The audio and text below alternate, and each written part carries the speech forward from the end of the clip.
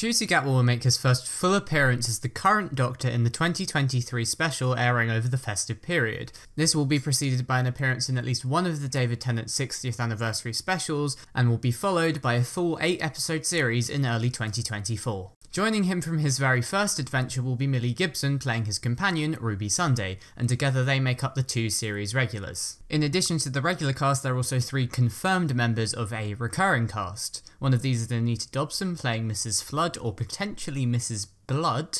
Another recurring cast member is Michelle Greenidge, who is potentially playing Ruby's adoptive mother, although that isn't confirmed, and Gemma Redgrave is returning as Kate Stewart. There are also many people who have been announced as members of the guest cast. The most significant of these for Doctor Who fans is the return of Bonnie Langford as Melanie Bush, who will be appearing in episodes 7 and 8, the 2-part finale.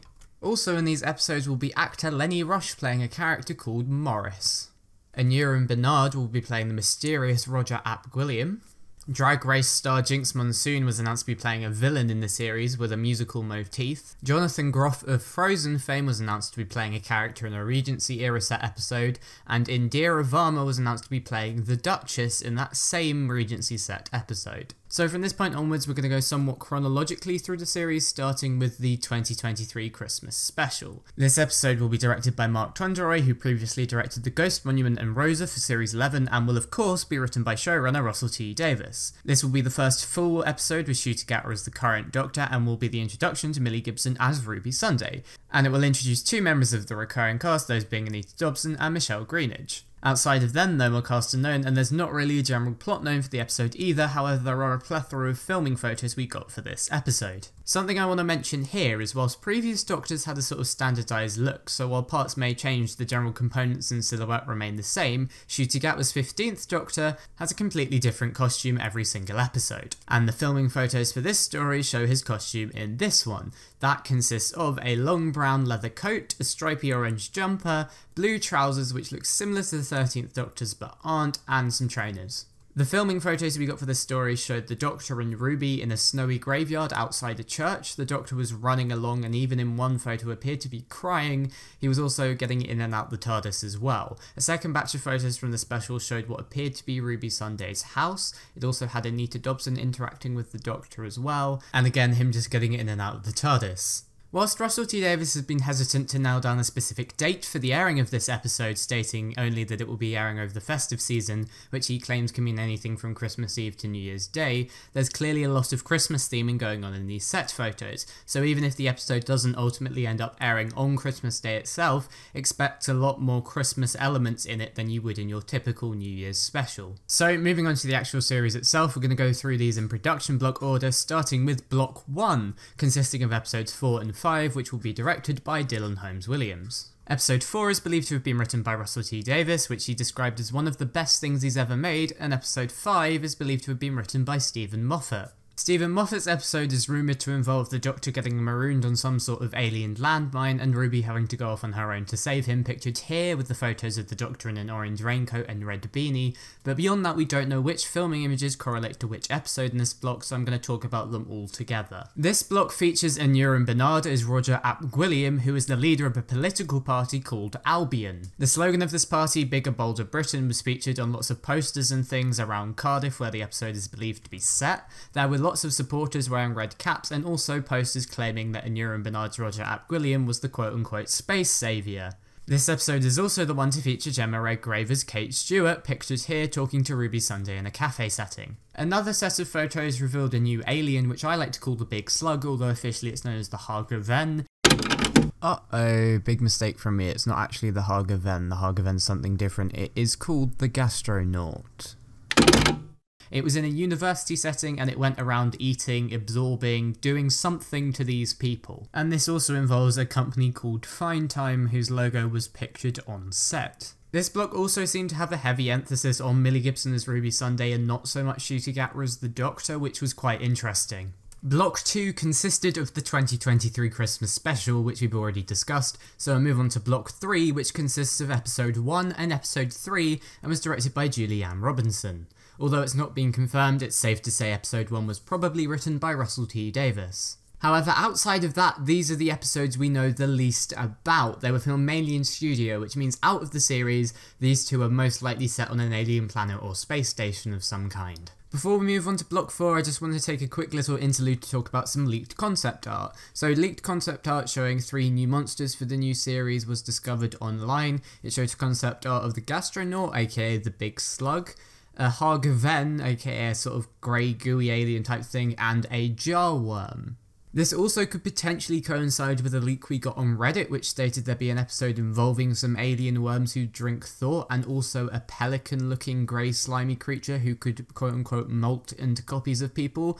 And although I don't personally see it, people have been saying that the Hargaven looks a bit like a pelican, so maybe it could go with that. If this leak is in fact true, then it means we'll get an episode based around time windows and dinosaurs as well. Moving on to Block 4, this consists of episodes 2 and episode 6, and they will be directed by Ben Chesil. And there is a lot we know about these episodes. Episode 2 is set in the 1960s, and Ncuti Gatwa's costume for this story is a blue pinstripe suit and an afro wig, which looks absolutely incredible. And there was also a promo picture of Millie Gibson as Ruby Sunday in 60s attire as well. Also featuring in this story is Jinx Monsoon as a villain with the musical piano motif, although we don't know the specifics of her character. There were lots of filming images we got of Ncuti and Millie in their 1960s clothes, but also the most interesting bit about this episode is it is potentially a musical, or at least has musical numbers in it. Jinx Monsoon was overheard singing in the middle of a scene, and there's also been a casting call put out for a piano double for Ruby Sunday so they can have her be playing the piano. All of this points towards the episode being a musical, or at least having musical elements. This is also implied by the fact that Jinx Monsoon's villain has a musical and piano motif going throughout her. The most exciting filming images we got from this, however, were of the Doctor and Ruby skipping across the zebra crossing outside of Abbey Road. And if you don't know, which I'm sure you probably do, but I'll say it anyway, Abbey Road was where the Beatles recorded their albums, and one of their albums was called Abbey Road, with the famous cover of the Beatles walking across that same zebra crossing. This once again goes with the music theme, and could imply that the Beatles might be making an appearance in the episode, but I'd wager this is just a fun Easter egg instead of John, Paul, George and Ringo actually showing up. Several fans who were on the set that day also claimed that the episode was called The Devil's Chord. Episode 6 is set in Regency, England, and stars Jonathan Groff as well as Indira Varma as the Duchess. Ncuti Gatwa's costume in this episode is a red velvet coat with yet another wig, and Millie Gibson's wearing a sort of Belle-inspired dress. Beyond the setting, the costumes and the actual cast members, not much is known about the story otherwise. Block 5 consists of episodes 7 and 8 and will be directed by Jamie Donahue, who confirmed that they make up a 2-part finale. These episodes will also feature the return of Bonnie Langford as Melanie Bush and the introduction to Lenny Rush playing Morris. But what does Ncuti Gatwa's costume look like for this episode? Well, it consists of jeans, boots, a white t-shirt and a leather jacket. Not much is known about the actual plot of these episodes, although we got filming images of Ncuti Gatwa and Bonnie Langford on a carrot juice coloured moped driving through the streets around lots of extras who were running screaming. Multiple people claimed on set to have heard the words "this is where the Daleks come in." However, I'm slightly skeptical because A, we've actually got no proper confirmation that that was said, and B, even if that was said, they could be using Daleks as a code word to disguise the real villain, although it would make sense for the Daleks to be in this finale, so I'm not completely ruling out that possibility. Beyond that, we know that episode 7 has at least one scene set in 1947 USA, which was around the time that the Roswell incident occurred. So the finale is looking to be somewhat connected to Roswell, although the filming images we saw of Ncuti and Bonnie were set in the modern day and not 1947 USA, so it could be set across multiple time zones. The Roswell incident has also been previously touched upon in the animated Doctor Who special Dreamland starring David Tennant, which the Doctor Who YouTube channel has been suspiciously uploading clips from for the past few weeks. That could also just be complete coincidence or could potentially be hinting towards the Roswell finale. Dreamland also had 2 sequel stories in the Sarah Jane Adventures, those being Prisoner of the Judoon and The Vault of Secrets, which both explicitly name Roswell as the location of the crashed ship. So if they were to do a Roswell story, it would almost have to work its way around Dreamland and those 2 stories. It's not as simple as say something like Big Finish having Mary Shelley, which you can sweep under the rug very quietly. This is a fully fledged Doctor Who TV story having already tackled the Roswell incident. Of course, all we know is that there is a bit set in the USA in 1947, which in no way definitely confirms that Roswell is involved, although that is looking like the most likely scenario here. And that's pretty much all we know about each individual episode. Of course, a constant across all 8 of them, or 9 if you include the special, will be Murray Gold, who is returning to compose the music for the new series. And that pretty much concludes everything we know about Doctor Who Series 14. What do you think about this? Leave your thoughts down in the comments section below. But in the meantime, please remember to like and subscribe. I've been Cyberman Alf, but from me for now it's goodbye.